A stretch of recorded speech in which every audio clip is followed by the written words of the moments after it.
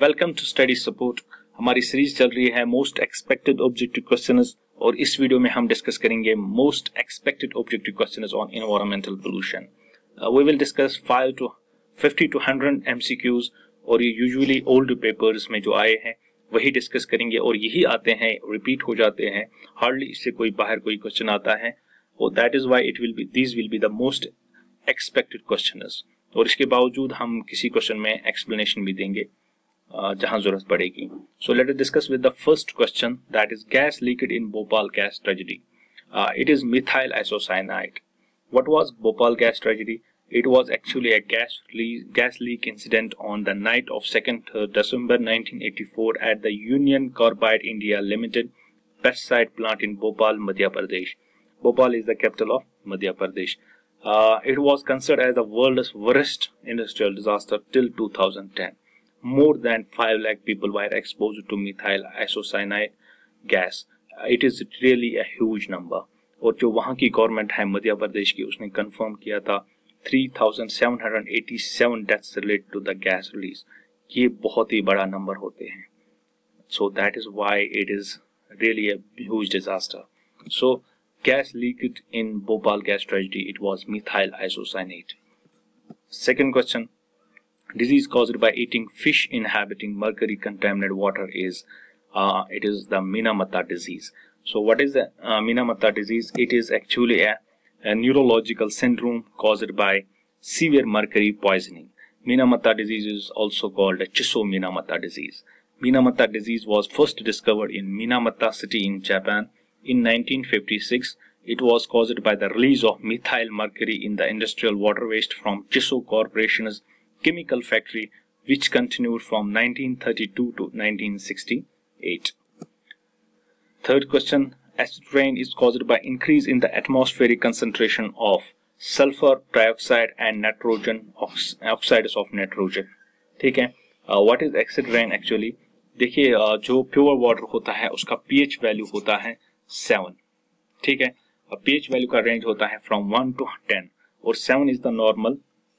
और 7 से जितना ज्यादा ऊपर जाएगा उतना सबस्टेंस बेसिक होगा और 7 से जितना कम वैल्यू होगा उतना वो एसिडिक होगा। 4 will be more acidic then 5, 9 will be more basic then 8।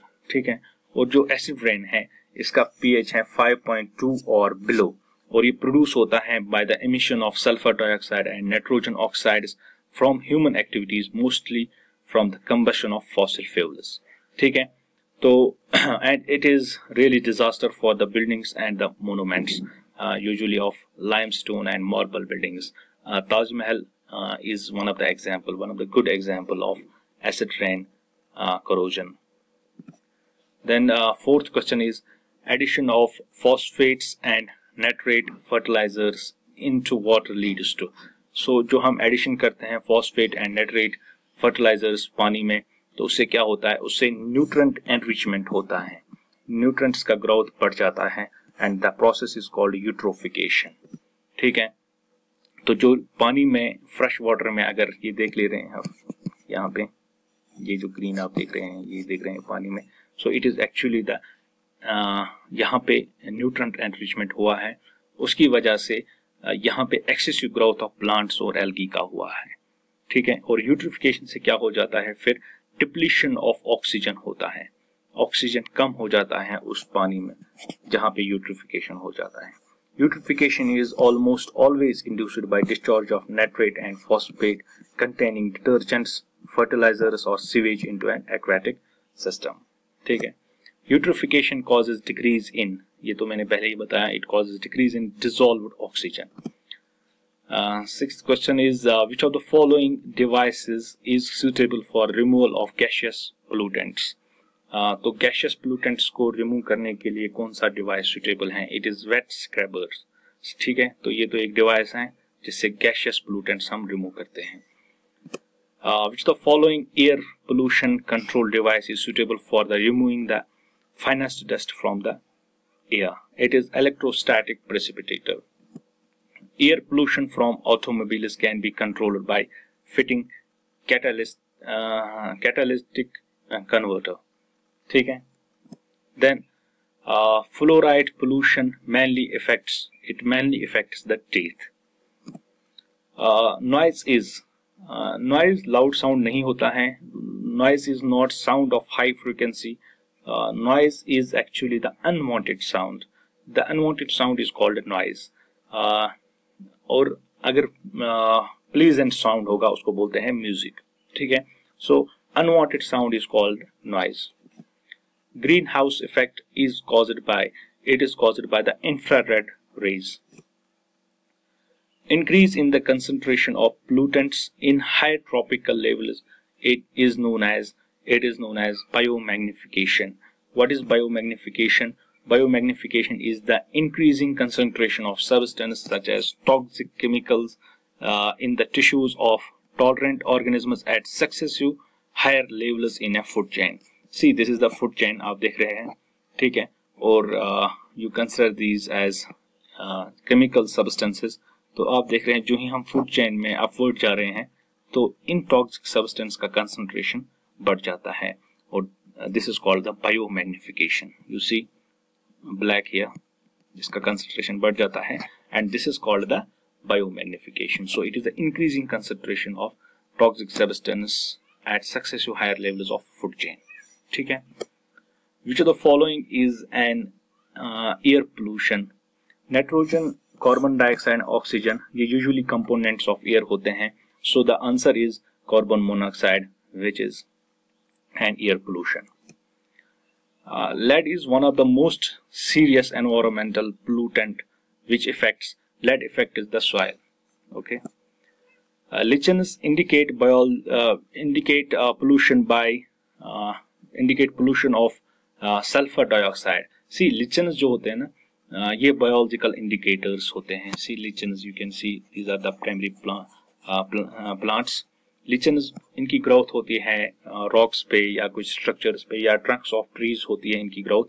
ये वहाँ ही इनकी ग्रोथ होती है जहाँ पे एयर विथआउट पोल्यूशन जहाँ नहीं होगा वहीं इनकी ग्रोथ होती है.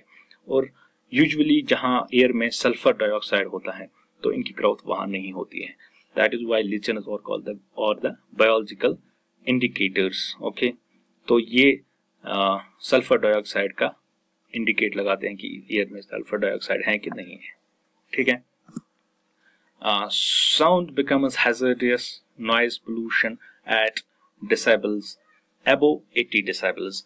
40 to 60 is normal for an human being, लेकिन अबव 80 से जब होगा तो वो हैजर्डस बन जाता है, वो नॉइज बन जाता है.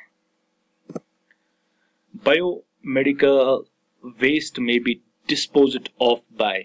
बायोमेडिकल वेस्ट जो होता है हॉस्पिटल्स में, क्लिनिक्स पे, तो उसको हम कैसे डिस्पोज करते हैं? Incineration is destroying something by burning. तो हम ऐसा नहीं करते हैं बायोमेडिकल वेस्ट में. Autoclaving is the स्टरीलाइजेशन. Land filling, you know land filling. So autoclaving it is हम क्या करते हैं? स्टरीलाइज करते हैं. हम अप्लाई करते हैं हीट और sometimes pressure and stream over a period of time to स्टरीलाइज the medical equipments. That is called the autoclaving. ठीक है. तो answer is autoclaving and लैंडफिलिंग. High level of radioactive waste can be managed in which of the following ways? It is managed by dumping in sealed containers. Okay. Then which of the following is a major source of thermal pollution in water bodies?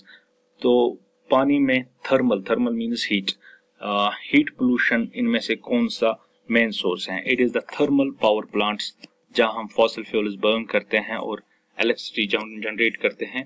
तो उससे जो पानी में चला जाता है, ठीक है, तो that is the major source of thermal pollution in water bodies. Taj Mahal eight Agra में B damaged bye acid rain और sulphur dioxide and nitrogen oxide. ये तो हमने पहले ही डिस्कस किया. समोग is the combination of fog and समोग. जब धुंध और धुआं मिल जाता है तो उसको बोलते हैं समोग. Which of the following on inhalation dissolved in the blood hemoglobin more rapidly than oxygen?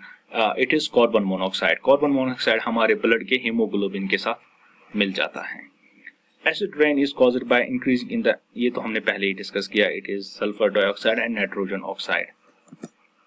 The maximum number of individuals that can be supported by a given environment is called maximum number of individuals that can be supported by a given environment is called carrying capacity of the environment. Which of the following is a secondary air pollutant? It is ozone. See, there are two types of pollutants, primary pollutants and secondary pollutants. Primary pollutants क्या होते हैं, जो ही वो release हो जाते हैं तो वो पोज करते हैं हेल्थ रिस्क्स, ठीक है। The major 5 primary pollutants are carbon monoxide, sulphur dioxide, nitrogen oxide, hydrocarbons and particulate matters. और जो ही ये एटमॉस्फेयर में कहीं से भी रिलीज हो जाते हैं तो ये हेल्थ डिजीज या हेल्थ रिस्क्स पैदा करते हैं। और सेकेंडरी एयर पोल्यूटेंट्स क्या होते हैं, जब प्राइमरी पोल्यूटेंट्स इंटरेक्ट करते हैं एक दूसरे के साथ या सनलाइट या नेचुरल गैस के साथ तो वो नए पोल्यूटेंट्स हार्मफुल कंपाउंड्स बनाते हैं जिनको बोलते हैं secondary pollutants. And the examples are ozone, pan, photochemical smog, एरोसल्स and mist, ठीक है। सो ozone is the secondary air pollutant. आप बोलोगे ओजोन कैसे पोल्यूटेंट है? सी, ओजोन अगर ये होता है स्ट्रेटोस्फीयर में, ठीक है, ट्रोपोस्फीयर, स्ट्रेटोस्फीयर, मेसोस्फीयर, थर्मोस्फीयर, ये यूजुअली ओजोन होता है स्ट्रेटोस्फीयर में। यहाँ पे ये क्या करता है, ये अल्ट्रावायलेट रेज से हमें बचाता है जो सन से आती है। लेकिन अगर ये ओजोन होगा स्ट्रेटोस्फीयर, ट्रोपोस्फीयर में, तो वहां पे ये एक पोल्यूटेंट बन जाता है, ठीक है। तो ट्रोपोस्फीयर में ये पोल्यूटेंट बनता है, that is the secondary pollutant. लेकिन अगर ये स्ट्रेटोस्फीयर में होता है वहां पे ये हमें प्रोटेक्ट करता है फ्रॉम अल्ट्रावायलेट रेज से, ठीक है। सो ozone is the secondary air pollutant. Okay, ये 25 क्वेश्चन हो गए। इसके बाद हम दूसरे और 25 क्वेश्चन डिस्कस करेंगे नेक्स्ट वीडियो में। Okay, thanks for watching. और हमेशा मेरी एक ही रिक्वेस्ट रहती है आपसे, keep sharing and keep helping. Okay, thanks.